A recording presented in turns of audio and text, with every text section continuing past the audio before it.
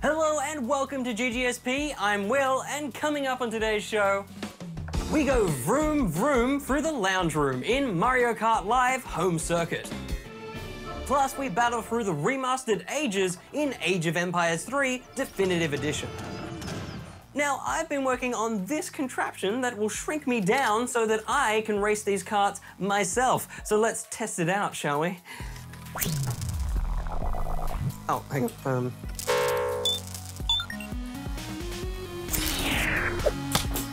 Can someone stop the show, please?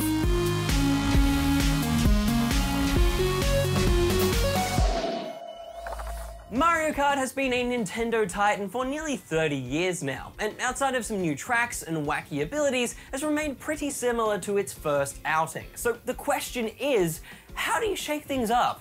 Whoa! Like this.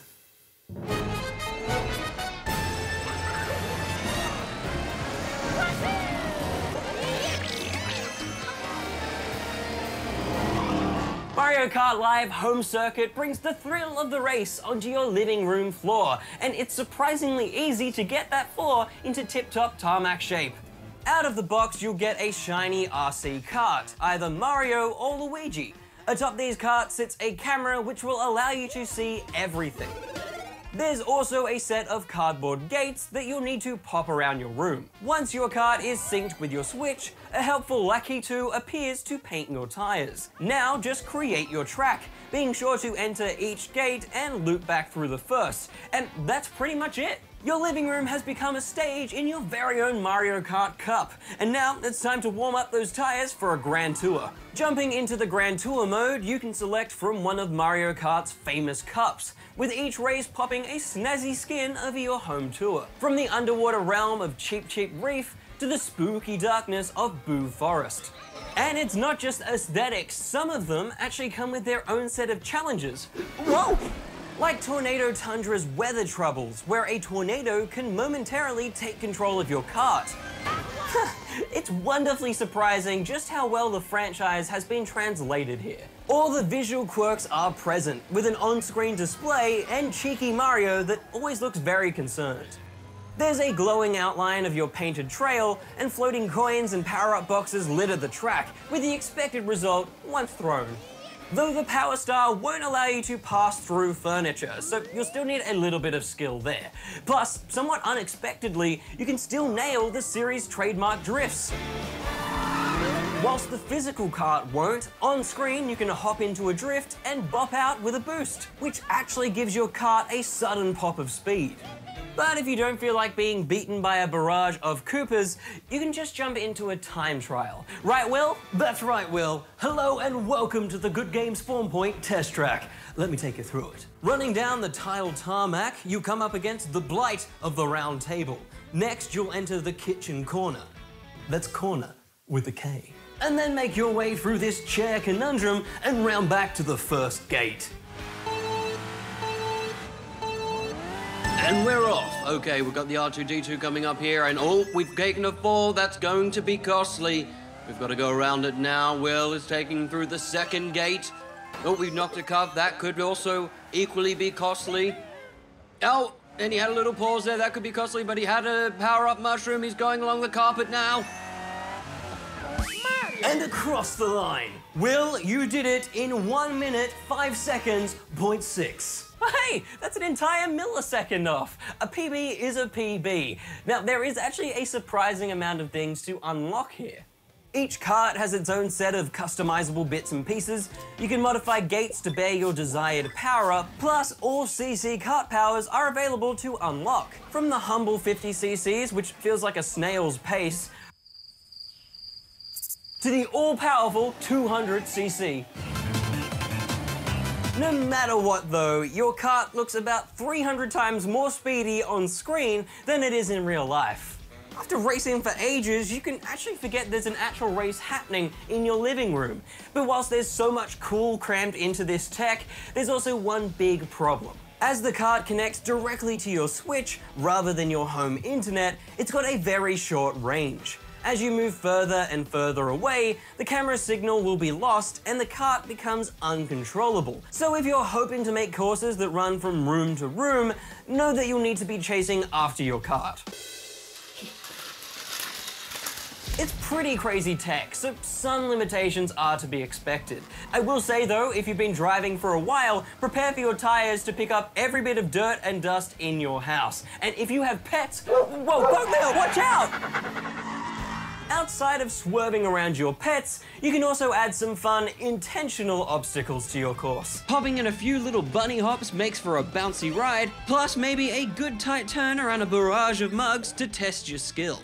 But it's important to remember that your AI opponents will only understand the bare minimum of your track. They'll stick to the surface and drive straight through obstacles, so you'll just be giving yourself additional challenges. But that is the beauty of a level creator, finding your own fun no matter what the game tells you to do.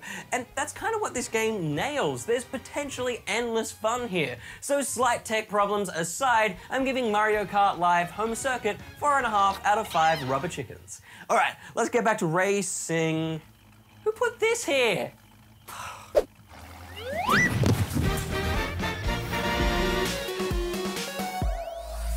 Only I could find a way to make the Noob Cup juice formula stable enough to deliver it to noobs remotely.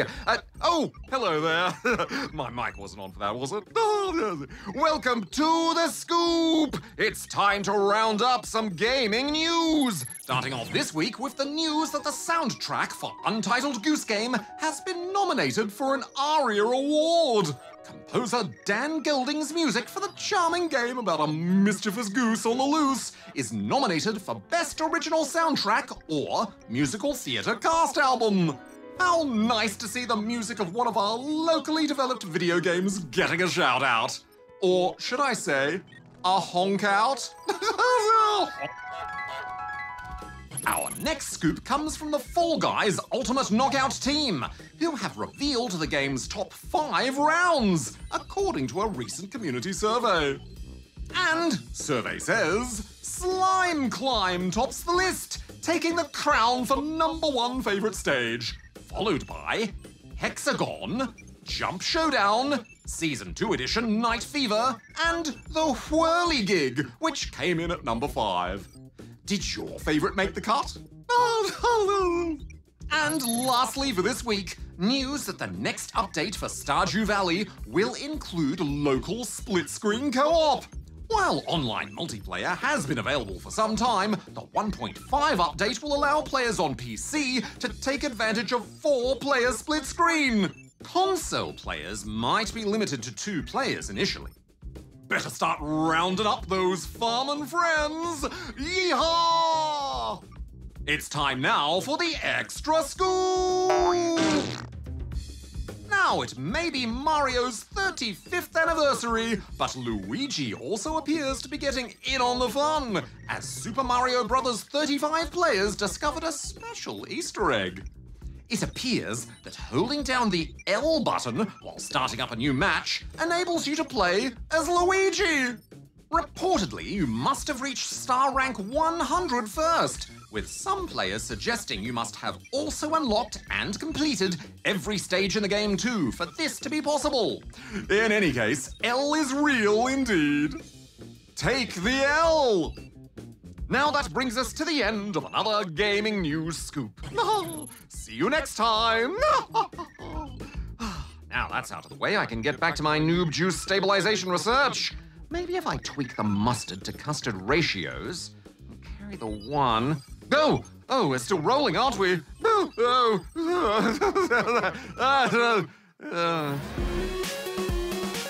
It's time to get the Woolala Lowdown on Age of Empires 3 Definitive Edition.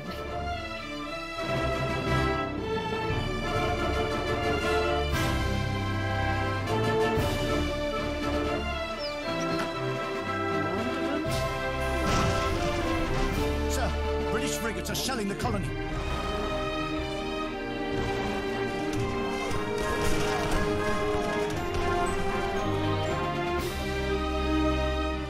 Originally released Released in 2005, Age of Empires 3 is, as the name suggests, the third installment in the Age of Empires series. These games are regarded as classics and some of the best in the real-time strategy genre.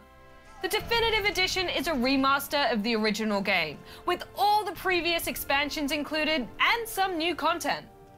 There's plenty of game modes and challenges on offer, but throughout them, the core gameplay remains the same. You use villagers to collect resources to build your base. There are trees to chop, farms to harvest, and gold to mine. If you're lucky, you can even go fishing for whales, which give you money. Oh, I love whales! The animal, not the country. It's then time to train your army of various troop classes, so that you can defeat your enemies and be victorious. Each time you level up, you can also send yourself shipments from your hometown, beefing up your colony with useful units and upgrades. These hometown cities can also be customized, but it's not very exciting. Oh, a new cosmetic for my cathedral!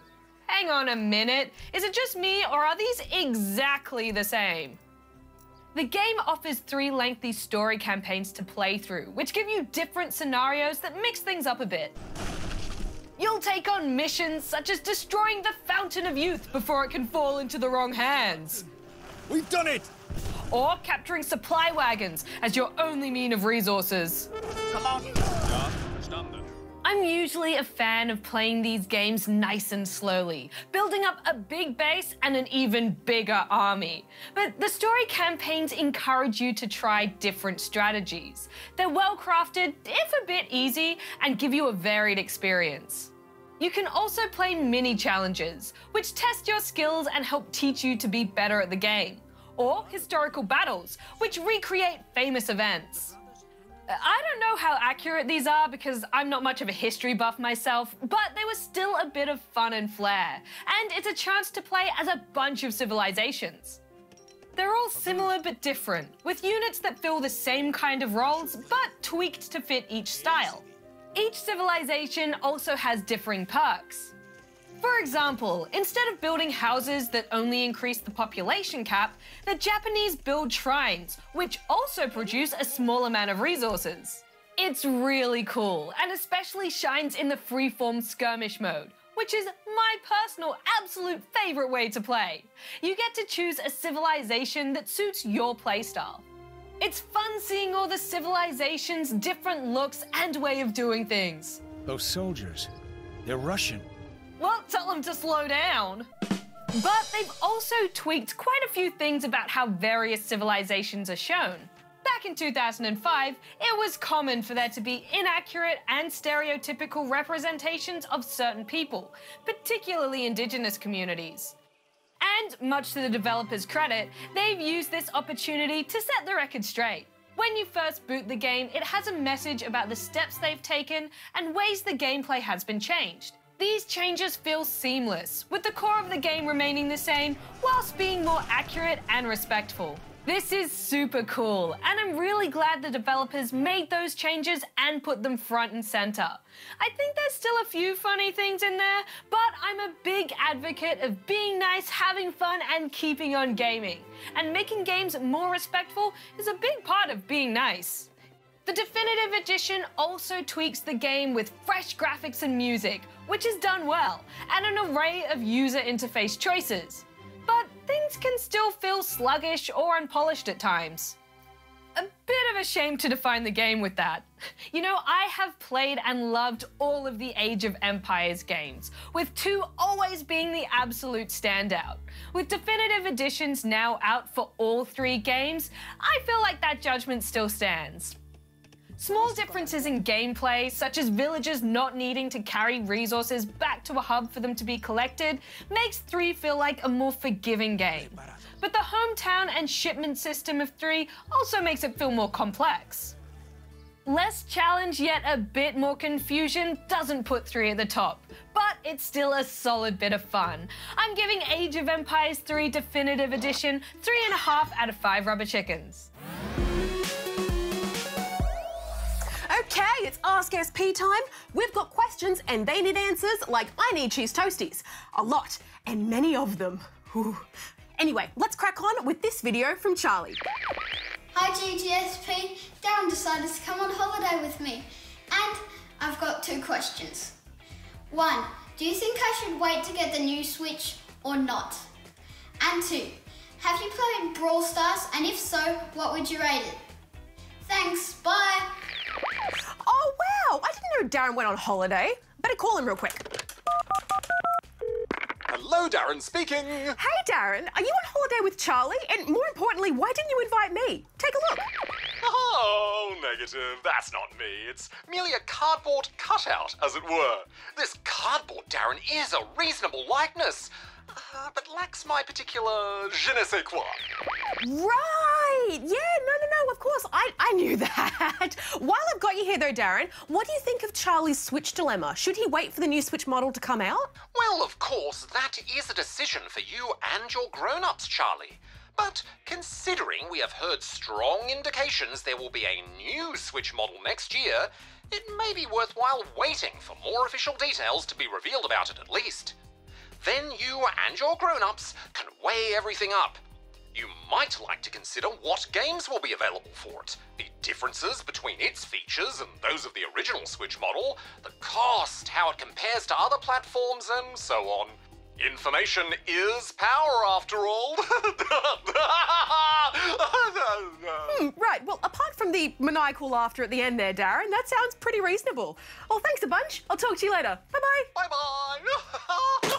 Right, well, as for Brawl Stars, I have dabbled a little bit in this formidable fighting game. I like how they've taken the online multiplayer game format and really made it work well for mobile. It's pretty fun, but I haven't played enough to give it a rubber chicken score.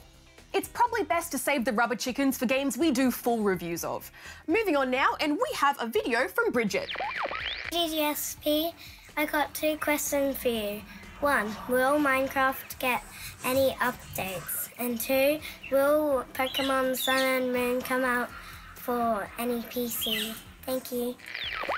Thanks, Bridget. To your first question, yes, Minecraft will be receiving new updates. In fact, there's a new major themed update called Caves and Cliffs coming up. I'm not sure exactly when it will launch, but I'd guess sometime next year. And I imagine there will be more updates to come after this too. But to your second question, I'm highly doubtful Pokemon Sun and Moon will come to PC in any official way. I think most of the major Pokemon games will continue the trend of releasing on Nintendo platforms. Though there are some spin-off games that are also on mobile, like Pokemon Go and Pokemon Cafe Mix, for example. But if you like Pokemon, you might want to have a look at Temtem, which is a very similar kind of game that's available on PC, though it's still in early access at the moment, so not fully complete just yet. You might also enjoy something like Ooblets, which is also available for PC and a whole lot of adorable fun. Now, I think we have time for one more video, and this one comes to us from Tom and Harry. Hi GGSP, we have 2 questions for you today. 1, do your kids in Stardew Valley ever grow up? 2, what indie mobile games would you recommend for mobile? P.S. Darren, do these. Oh wow, more Darren stuff. He really is a popular bot today. I'll get him on the line. Hello. Is that you again, Gem? Hey Darren, some emoticons for you, if you would please. Oh, excellent. High alert! Smug. Fantastic. Thanks a bunch again, Darren. You're most welcome. Bye-bye. Bye. So, on to your first question about whether your kids in Stardew Valley will ever grow up. Well, currently, your Stardew kids will only age up to toddler stage, otherwise known as stage 4, for now at least. I guess it's possible Concerned Ape could decide to change this in a future update, but I've seen no solid indication of that at this time. But as for your second question, there are heaps of great indie mobile games to choose from. I'd recommend the gorgeous puzzlers Monument Valley 1 and 2, as well as the kiddie adventure game Cat Quest. Aww. Oh, and the heartfelt and artfelt Gree. And if you're up for a challenge, there's the roguelike space strategy of Faster Than Light. Or maybe you'd like some of the quirky Amanita design games, like Machinarium and Choochel. And I know if Rad were here, she'd recommend the Trainline Sim Mini Metro. And there are all sorts to choose from on Apple Arcade, if you have a compatible device. Like Mini Motorways, the sequel to Mini Metro, What the Golf, Sayonara Wild Hearts, Projection First Light, I could go on and on. Though remember that Apple Arcade is a subscription service, so make sure your grown-ups are aware of that first. Rightio, looks like that's all the Ask SP time we have for this week. If you have a question for us, go here and send it in. And remember that any video that makes it onto the show will score some sweet GGSP loot. Now about that cheese toasty, I feel like I've really earned it after such a thorough question answering session for these quizzical minds. Ooh, thank you. The best kind of cheese toasty is a post Ask SP toasty. Well, that's all for today. But if you just can't survive a whole week until your next taste of GGSP, then check out the AVC Me app for an extra snack size serve, where Jem will be training an army of monkeys to do her bidding in the Survivalists. The nicer portion of your neighbours are the monkeys you can recruit to help you out by bribing them with their favourite food. And oh boy, we've got a big one for you next week on the show. We've got an actual Xbox Series X sitting under our TV as we speak. So of course, we'll be bringing you our full impressions. Plus, our first look at the PlayStation 5. It's the start of a whole new era of gaming, and it all starts next week. Until next time, may all your games be good ones. Right out. Jem out. We're out.